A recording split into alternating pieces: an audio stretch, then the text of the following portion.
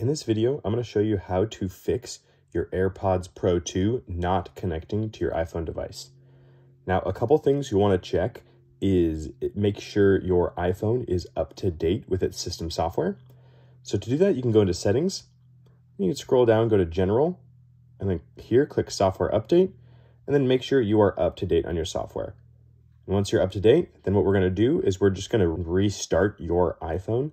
So to do that, you hit Volume Up, Volume Down, and then hold the side button, the power button on the side, right over here, for a few seconds. And then that will restart your iPhone. So wait until the Apple symbol turns on. That means this iPhone is restarting. So next we're going to check the AirPods Pro 2 case. So open up the case, and if that green light turns on, that means it is charged. And if it's not turned on, then that means it needs to be plugged in.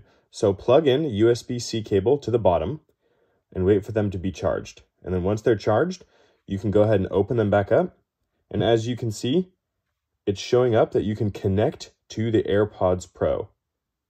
But if that doesn't show up, next, what we're going to do is we're going to go into the settings, and we're going to go into Bluetooth, and then on the back of the case, there's this button.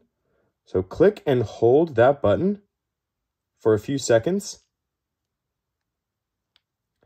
until the front button starts flashing white. That means it's ready to be paired. So as you can see, it has shown up here. So we're going to go ahead and click Connect. And then we have now been connected to the AirPods Pro 2. Click the X, and then you can see here, now we are connected to this device. And so you can take out your AirPod Pros 2 and use them. So that is how you can fix your AirPod Pros 2 not connecting to your iPhone. Hopefully you found this helpful. Thanks for tuning in, and don't forget to like and subscribe.